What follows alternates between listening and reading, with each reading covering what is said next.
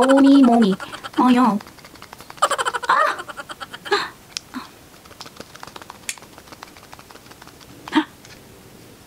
Hi guys, I'm back. It's Ruby. I'm back with another product to review with you guys. I just finished reviewing the bubble lip mask and I really like that one. So ito naman na re-review natin. Ito yung Style Blackhead Brush Cleanser by the same brand, Rire pa rin. Rire yun, Style nga siya.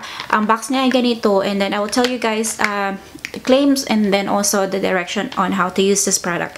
So ang claims niya dito, or nakalagay sa packaging niya nandito, sabi ay, this is a pore exclusive brush to blackhead and whitehead. Black food extract ingredient makes dry skin to moist and makes your skin smooth. Tapos ang laman niya ay 20 ml or ml. Tapos how to use. Pump a suitable amount of this cosmetic product on your face. Apply softly like a massage,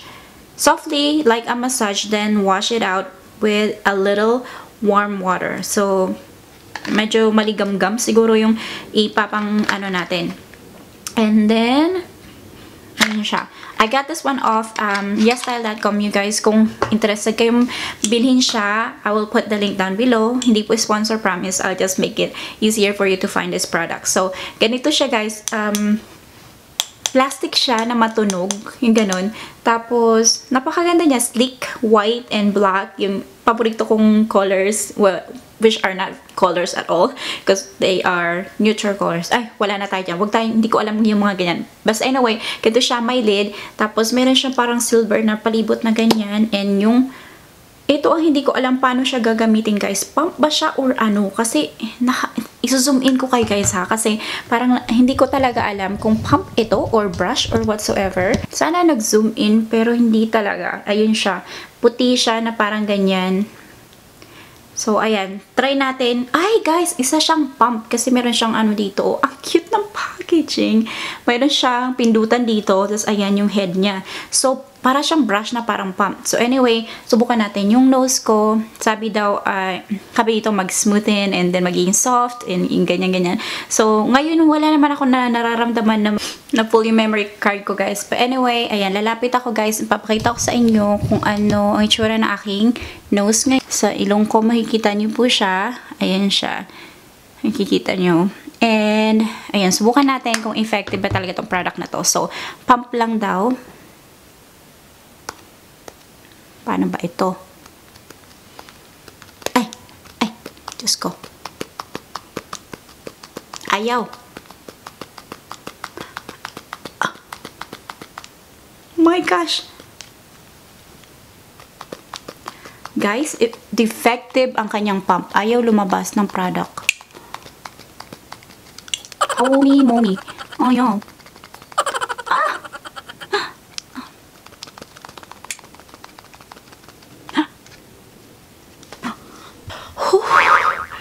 Finally, after pumping it forever, andyan na, guys. So, umpisa, guys, yung packaging niya parang hindi ko gusto kasi talagang super. Baka ito lang naman, ito lang na packaging na to. Itong nag-iisa na to, yung napunta sa akin, yung may problema. Pero, as in, naka 100 pumps siguro ako bago lumabas yung konting product na yan. Ayan. Ayan siya. So, ayan natin. Lagay natin sa daliri ko bago pa, ayan, kumalat uli. Anyway, ganito siya, guys. Para siyang grayish na liquidy. Hindi siya super jelly. Medyo liquidy siya na cream. Na, ayan. Ang amoy niya, mabango. Para siyang shampoo.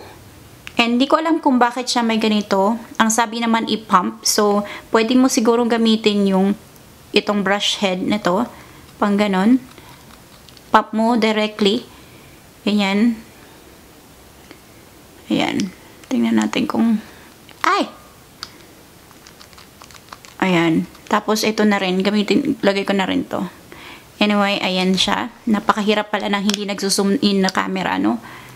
Ayan. Ayun. Tapos, siguro, gamitin natin yung brush para ikalat yung product. Feeling ko, guys, hindi siya sanitary.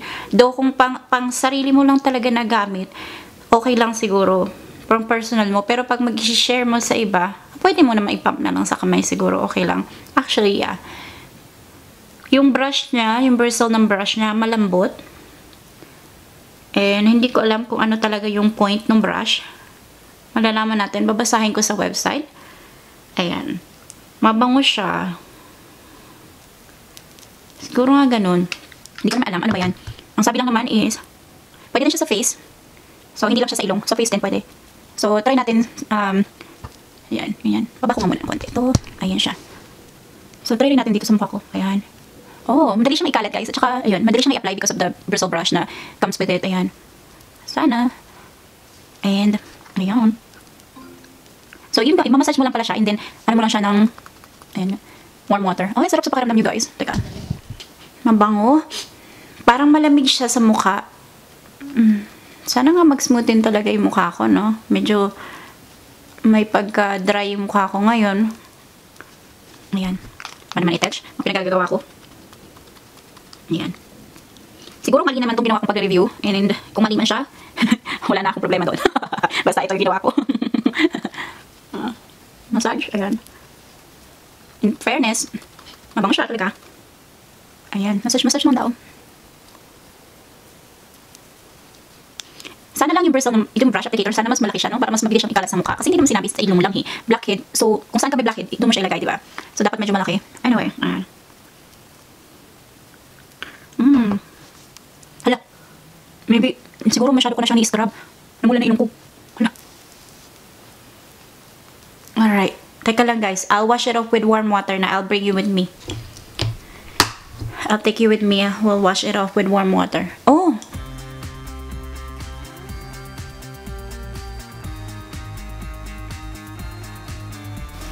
So, ayan guys, tapos na natin banlawan. Teka, tuyuin ko muna yung face ko. Ayan.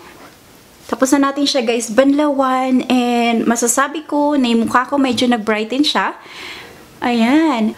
Smooth. Tingnan natin kung nag-smooth smooth out nga siya. Medyo magaspang ha. Gumaspang. Yung parang talagang gumamit ka ng facial wash. Tapos, naghilamos ka. Tapos, ayun. Ganon yung pakiramdam niya. Yung parang malinis na mukha. Ayan. Sa ilong, hindi naman natanggal yung mga blackheads ko. Yun ang sabi, blackheads. Parang hindi naman, andyan pa rin yung mga blackheads ko, guys. Ayan. Zoom in ko ulit kayo.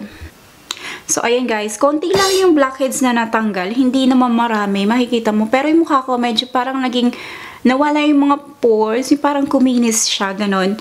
And, yeah. Ayan.